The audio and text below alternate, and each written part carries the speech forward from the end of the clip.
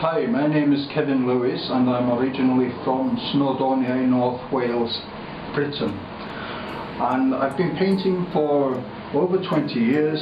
I went to art school 20 years ago in Coleg Menai in Bangor in North Wales, and I was taught by Peter Prendergast, who was a landscape painter there. And then I studied at Manchester Metropolitan University, which is Manchester School of Art.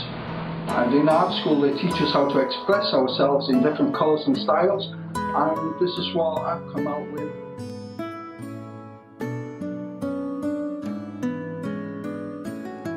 This painting of mine developed from doing this type of style onto a footstool, and I said to myself, why don't I put this onto canvas?